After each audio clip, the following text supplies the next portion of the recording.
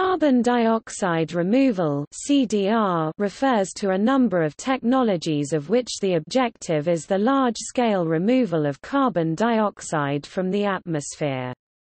Among such technologies are bioenergy with carbon capture and storage, biochar, ocean fertilization, enhanced weathering, and direct air capture when combined with storage.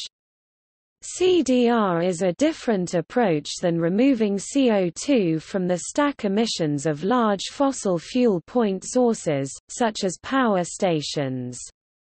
The latter reduces emission to the atmosphere but cannot reduce the amount of carbon dioxide already in the atmosphere. As CDR removes carbon dioxide from the atmosphere, it creates negative emissions, offsetting emissions from small and dispersed point sources such as domestic heating systems, airplanes and vehicle exhausts. It is regarded by some as a form of climate engineering, while other commentators describe it as a form of carbon capture and storage or extreme mitigation. Whether CDR would satisfy common definitions of climate engineering or geoengineering usually depends upon the scale on which it would be undertaken. The likely need for CDR has been publicly expressed by a range of individuals and organizations involved with climate change issues, including IPCC Chief Rajendra Pachauri, the UNFCCC Executive Secretary Christiana Figueres, and the World Watch Institute.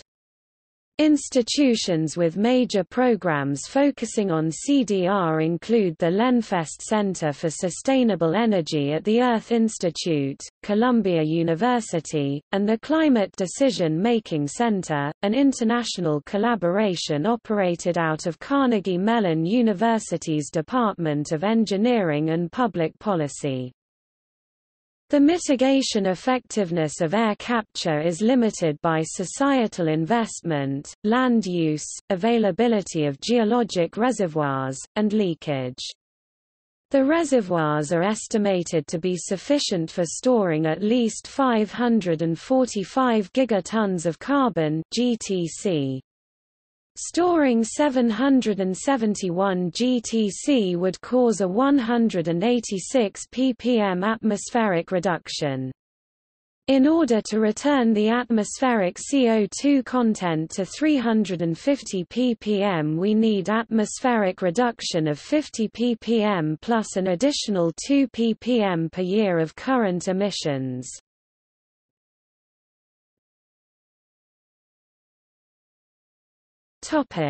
General. Carbon dioxide removal is different from reducing emissions, as the former produces an outlet of carbon dioxide from Earth's atmosphere, whereas the latter decreases the inlet of carbon dioxide to the atmosphere.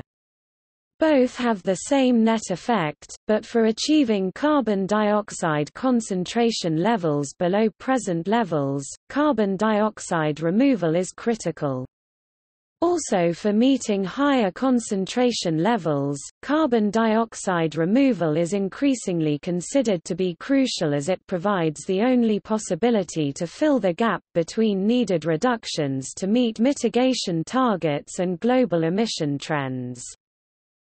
In the OECD Environmental Outlook to 2050 released at the 2011 United Nations Climate Change Conference, the authors commented on the need for negative emissions, stating, "Achieving lower concentration targets 450 ppm depends significantly on the use of BECCS." A carbon dioxide sink, such as a concentrated group of plants or any other primary producer that binds carbon dioxide into biomass, such as within forests and kelp beds, is not carbon negative, as sinks are not permanent. A carbon dioxide sink of this type moves carbon, in the form of carbon dioxide, from the atmosphere or hydrosphere to the biosphere. This process could be undone, for example by wildfires or logging. Carbon dioxide sinks that store carbon dioxide in the Earth's crust by injecting it into the subsurface, or in the form of insoluble carbonate salts, mineral sequestration, are considered carbon negative. This is because they are removing carbon from the atmosphere and sequestering it indefinitely and presumably for a considerable duration, thousands to millions of years. However, carbon capture technology remains, at best, theoretical and is yet to reach more than 33% efficiency. Furthermore, this process could be rapidly undone, for example by earthquakes or mining.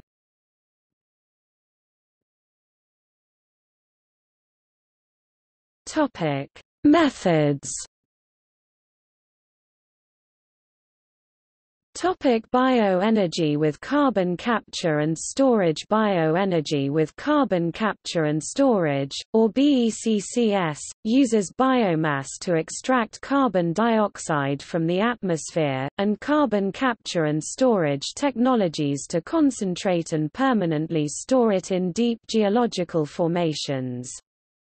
BECCS is currently, as of October 2012, the only CDR technology deployed at full industrial scale, with 550,000 tons CO2 per year in total capacity operating, divided between 3 different facilities as of January 2012, the Imperial College London, the UK Met Office Hadley Centre for Climate Prediction and Research, the Tyndall Centre for Climate Change Research, the Walker Institute for Climate System Research, and the Grantham Institute for Climate Change issued a joint report on carbon dioxide removal technologies as part of the Avoiding Dangerous Climate Change Research Programme, stating that, overall, of the technologies studied in this report, BECCS has the greatest maturity and there are no major practical barriers to its introduction into today's energy system. The presence of a primary product will support early deployment. According to the OECD, achieving lower concentration targets 450 ppm depends significantly on the use of BECCS.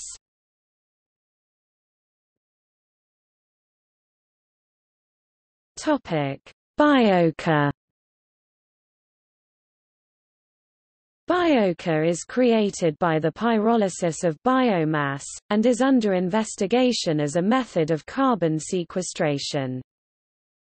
Biochar is a charcoal that is used for agricultural purposes which also aids in carbon sequestration, the capture or hold of carbon.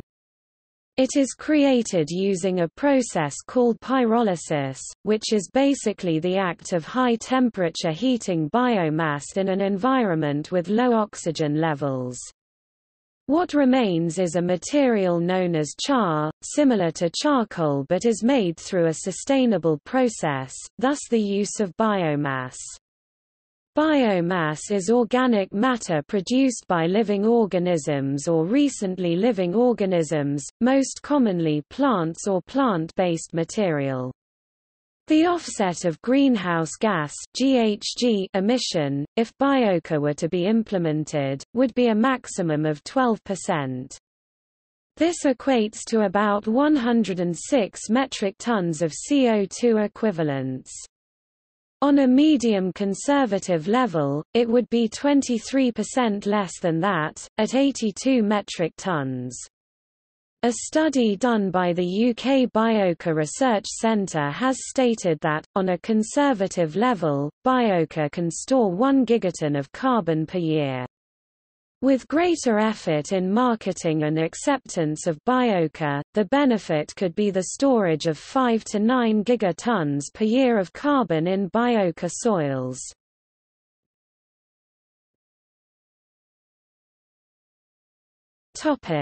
Enhanced weathering. Enhanced weathering is a chemical approach to remove carbon dioxide involving land or ocean-based techniques. One example of a land-based enhanced weathering technique is in situ carbonation of silicates. Ultramafic rock, for example, has the potential to store from hundreds to thousands of years' worth of CO2 emissions, according to estimates. Ocean-based techniques involve alkalinity enhancement, such as grinding, dispersing, and dissolving olivine, limestone, silicates, or calcium hydroxide to address ocean acidification and CO2 sequestration. Enhanced weathering is considered one of the least expensive geoengineering options. One example of a research project on the feasibility of enhanced weathering is the Carbfix project in Iceland.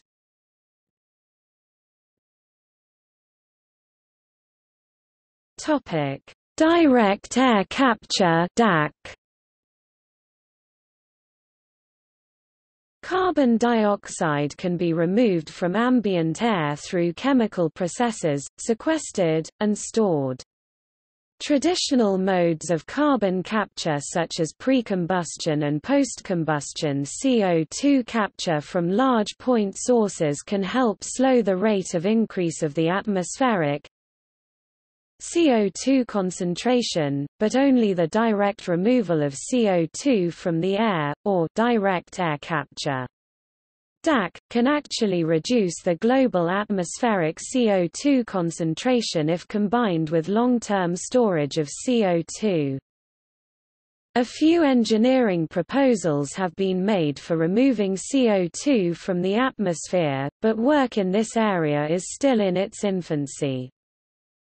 Among the main technologies proposed, three of them stand out: causticization with alkali and alkali earth hydroxides, carbonation, and organic-inorganic hybrid sorbents consisting of amines supported in porous adsorbents. A 2016 article reviews the research in these various areas. One proposed method is by so-called artificial trees. This concept, proposed by climate scientist Wallace S. Broecker and science writer Robert Kunzig, imagines huge numbers of artificial trees around the world to remove ambient CO2.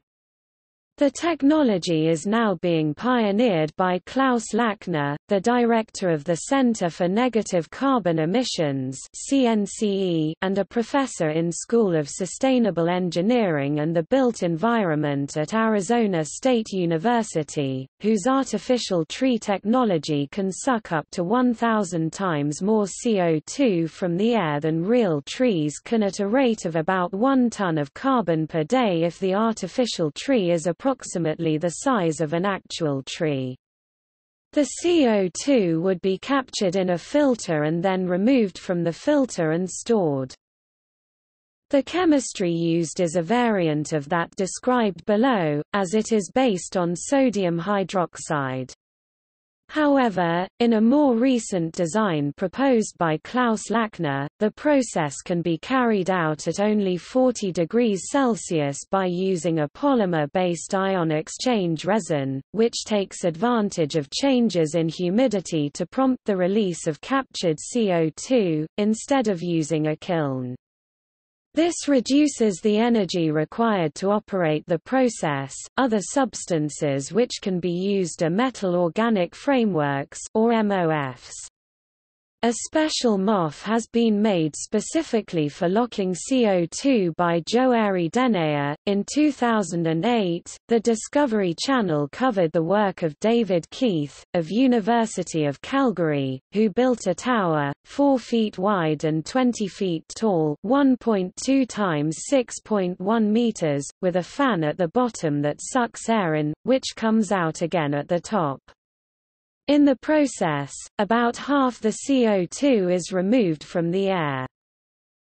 This device uses the chemical process described in detail below. The system demonstrated on the Discovery Channel was a 1/90,000th scale test system of the capture section. The reagents are regenerated in a separate facility. The main costs of a full plant will be the cost to build it, and the energy input to regenerate the chemicals and produce a pure stream of CO2.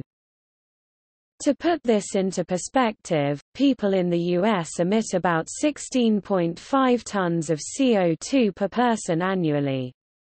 In other words, each person in the U.S. would require a tower like the one featured by the Discovery Channel to remove this amount of CO2 from the air, requiring an annual 2 megawatt-hours of electricity to operate it.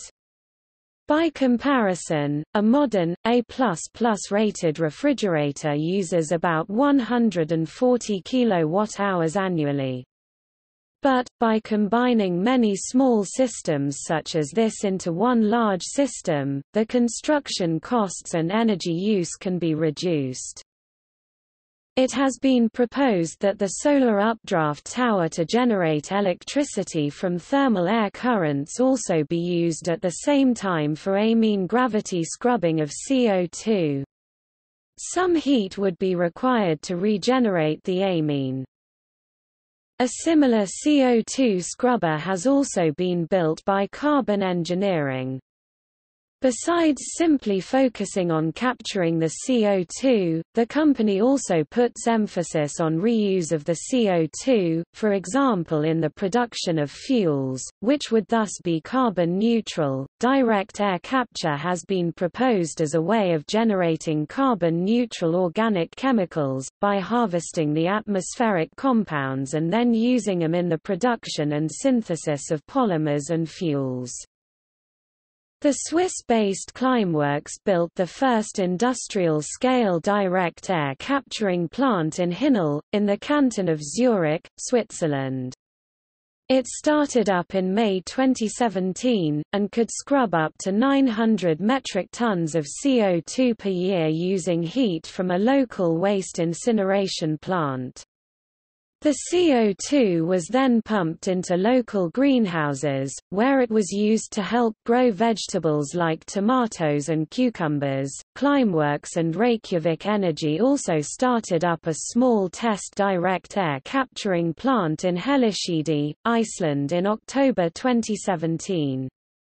Using waste heat from a local geothermal power plant, the test plant captured up to 50 tons of CO2 per year, which was bound with water and injected over 700 meters underground into basaltic bedrock.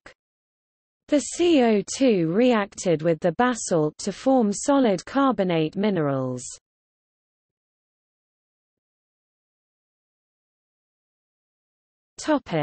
Ocean fertilization.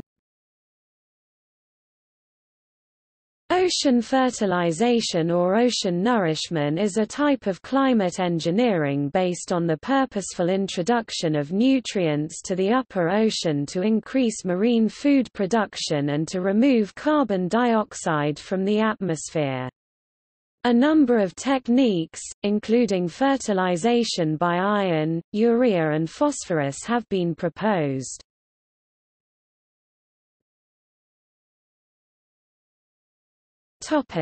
Wooden building construction. In their Roadmap for Rapid Decarbonization, Rockstrom al. 2017 proposed in the journal Science that a FTER 2030, all building construction must be carbon neutral or carbon negative. The construction industry must either use emissions-free concrete and steel or replace those materials with zero or negative emissions substances such as wood, stone, and carbon fiber. Especially wooden building constructions are a promising way to store emissions, as wood mainly contains carbon, grows faster due to the higher CO2 concentration, and is established as a building material for several centuries. Projects like W350 in Tokyo and Imjostanit in Brumunddal demonstrate that even skyscrapers could potentially be built from wood and, thus, store large amounts of carbon.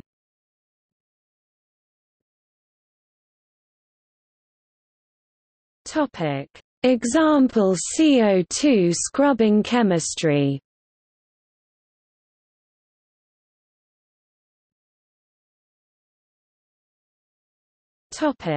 Calcium oxide.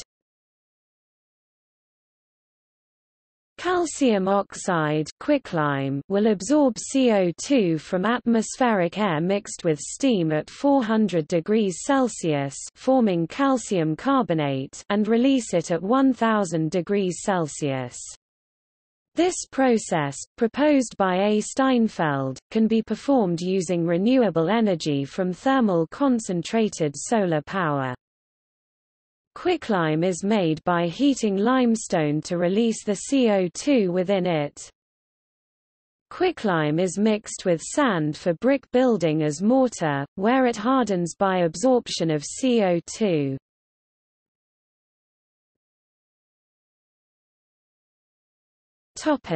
Sodium hydroxide. Zeman and Lachner outlined a specific method of air capture using sodium hydroxide.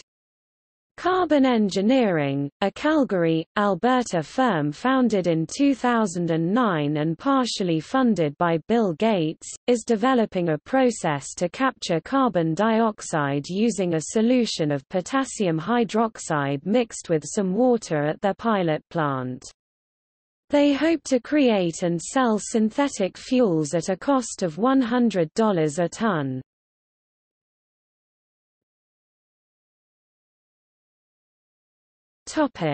Direct air capture (DAC) process example using NaOH. Among the technologies studied for direct air capture (DAC), the use of aqueous hydroxide sorbents is one of the most promising approaches. In this process, CO2 from the air is chemically dissolved into NaOH (aqu) solution as sodium carbonate. The sodium carbonate is then reacted with solid calcium hydroxide, which regenerates the solvent and produces calcium carbonate crystals. Lastly, heat is applied to the calcium carbonate crystals to produce pure CO2 gas. Air is pumped through the CO2 absorber as the first step of this process. CO2 absorber for DAC are designed either as a counter-current spray tower or as a counter-current thin falling film contractor to maximize the contact area between the air and the solvent and thus maximize the absorption driving force. The solvent is regenerated in the causticization unit by reacting the sodium carbonate with calcium hydroxide, which also transfers the captured CO2 to the form of calcium carbonate solid crystals. A mechanical filter is then used to separate the calcium carbonate crystals from the water. Since the crystals come out wet from the filter, they are dried in a steam dryer. Then the dry crystals are heated in a furnace to produce CaO and pure CO2 gas. The CaO is then hydrated to regenerate the calcium hydroxide used for the causticization reaction. The pure CO2 stream is then compressed and ready to be transported for geologic sequestration, EOR, or other commercial applications. 1-MnAOH (aqu) is a typical solvent concentration because this concentration is limited by the causticization reaction that regenerates the solvent, and it is not too far from the practical maximum of 2-MnAOH. The furnace kiln can be powered renewably or by burning fuel on-site with pure oxygen produces in an on-site air separation unit. NaOH is economically competitive with other absorbents, e.g., amines used for DAC processes. DAC processes are energy-intensive. Calcination at the furnace is the most energy-intensive step of this process.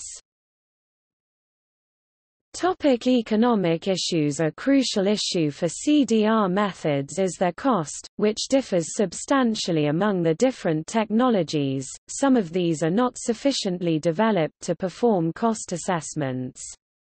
In 2011, the American Physical Society estimated the costs for direct air capture to be $600 per ton with optimistic assumptions. A 2018 study found this estimate lowered to between $94 and $232 per ton.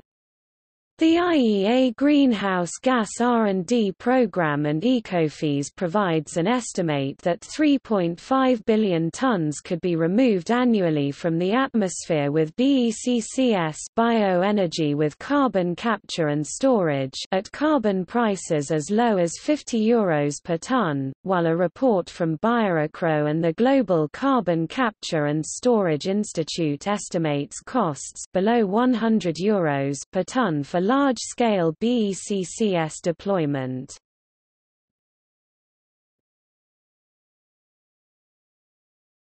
Topic: Risks, problems and criticisms.